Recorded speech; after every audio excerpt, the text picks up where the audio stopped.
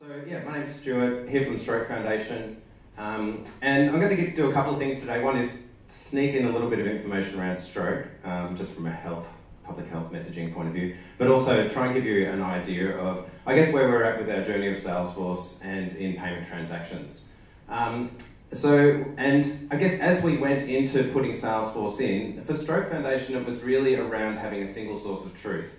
This idea that we wanted a single view of our customers, whether they were engaged through fundraising or through other parts of the business. But firstly, a little bit about us at Stroke Foundation. You may not know, but stroke is one of Australia's biggest killers and a leading cause of disability. As it shows over there, a stroke occurs in Australia every 19 minutes. So it's a pretty big deal, maybe goes under the radar a little bit sometimes. Can I ask, it's kind of a personal question I guess, but does anyone either have a family member or a close friend who's had a stroke and been impacted by that? So thanks, and there's about 500,000 Australians who are living with the impact of stroke, and so that often has an impact on families and on friends and communities, so it's quite a large impact when that grows. So Stroke Foundation is the only national organisation in Australia focused on stroke prevention, treatment and recovery.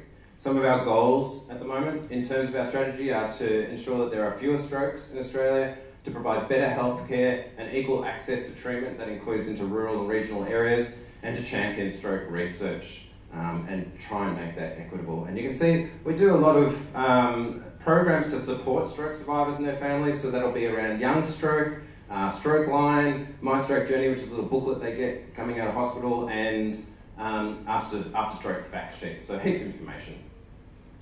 Just finally on stroke, stroke can either be a clot or a bleed, and you need to know the signs of stroke, and I'm going to come back to that at the end because spaced repetition is the best way to learn. So face, arms, speech and time. Remember fast and you'll remember how someone is having a stroke, and you can call 000. So, as I mentioned, Salesforce, we moved there to become, I guess, a single system. About 5 or 6 years ago at Stroke Foundation, we had systems sitting on servers that the fans in those servers were making funny noises and they were literally about to fall off the shelf. So we had a pretty dire situation with some of our systems. We knew that we needed to become PCI compliant with our credit card handling, but also cloud-based. And that was part of across the board with our whole organisation. We were running on thin clients and we had servers that we really didn't want to continue to maintain. So we also knew we needed better visibility of our data, so improved reporting and donation processing. And so when we made the move, we moved finally 4 years ago, 20 years of fundraising data. So it's about 4.5 million records shifted across. So 4 years on, last month, I went back and had a look at the numbers. It was a bit over 13,800 regular giving transactions actually happened on the 1st or the 15th of the month. So we're now moving through a large volume of transactions each month using the Payments2Us systems. So we have online forms, third-party platforms and Shopify, and a batch entry tool, which I'll talk about in a second. And these tools all come together to help us, I guess, have a far richer set of fundraising activities in one system. Previously, they all had to be either outsourced or manually imported, and we were using Donman before then. So it really did revolutionise fundraising for us, but it's revolutionised the whole organisation, the way we manage our constituents.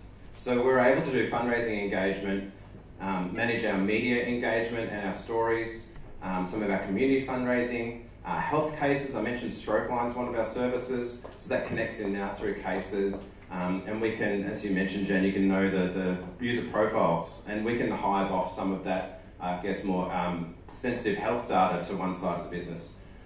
We get feedbacks and complaints, and some of that's connected straight into our website. If you put a complaint in on our website, it goes straight in as a case in Salesforce. And our political engagement, obviously, as a health charity representing stroke, it's important that we engage with the state and federal health departments in a really coordinated way. And so Salesforce has certainly helped us in a lot of those areas. So far more than just a fundraising product for us. In fact, fundraising wasn't the first area of business to be switched on to Salesforce.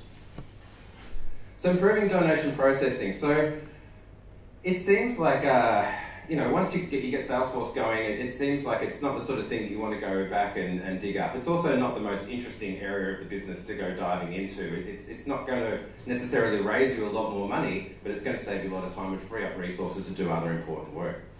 So we actually had a volunteer from the commercial world to come in and help us do a workshop on lean management, the idea of reviewing processes, going through them step by step and understanding how's this process work, what actually is happening here, getting the team together.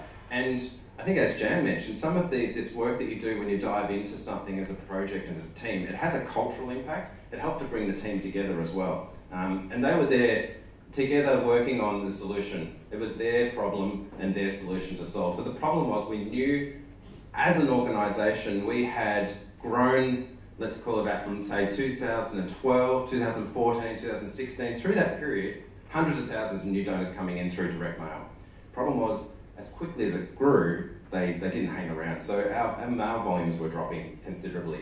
During that time, had signed on to some contracts for some equipment that was pretty high tech. We looked like a mail house in our storeroom. We had folders and inserters and mail openers. We had scanners and optical character recognition software. It was sophisticated. It was geared for thousands of donations per day coming in through the mail. We were no longer that type of charity. We were moving towards regular giving and some more digital fundraising with a mix of telemarketing, sort of a broader spread of programs. So we knew we were slow and expensive and complicated. We needed to move to become efficient, scalable and effective, cost effective. And part of that flexibility that we needed was because, I don't know, but some charities, it's more seasonal. Tax time, Christmas time become, your donor team explode trying to process the transactions and get in touch with donors, but the rest of the time it's quiet. So it's pointless having this expensive setup sitting around. So what we did was we removed the flatbed scanner. So after we got the butcher's paper out and did step by step, what does this process actually look like, we realised that it would actually be simpler and more effective to go back to barcode scanners than have optical character recognition. Mostly because we were saving time, because we weren't scanning the forms, then we weren't updating the software to get the database into that system so that it matches that system. We had to then visually verify the scans, which weren't always 100% correct anyway, because people's handwriting is not that good with numbers. And then manipulating data and then importing the donations, then finally transacting them. So if you're just getting 100 donations in a day, that work's wasted. So our new solution saved us about an hour worth of work just to process 100 donations. So really happy now that we've moved to a system that's with barcode scanners and also a batch entry tool that provides actually better accuracy. So we've improved the amount of as I mentioned, when people write $33 on a form, it's a system's not going to be able to recognise the number 3 every time accurately. Whereas now we can put that in one by one in a very accurate way into a batch entry system that collates up the amount there, and it needs to match the amount that we thought it was going to be. And before it's banked and processed, we can actually go back and edit that and change it. And it's just, at the end of the day, far easier and simpler.